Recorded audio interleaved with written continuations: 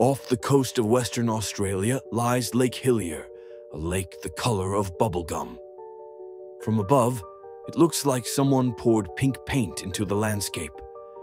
Scientists once thought algae caused the color, but the truth is more complex. The pink hue comes from a mix of dunaliella salina algae and halobacteria that thrive in the salty water. Together they create a vivid, permanent pink.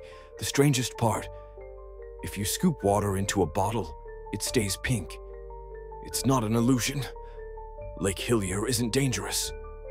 Unlike Lake Natron, it doesn't turn animals to stone, but it is extremely salty, making swimming tough. Its surreal color draws photographers and adventurers from around the world, but it's protected, so only a few can visit up close.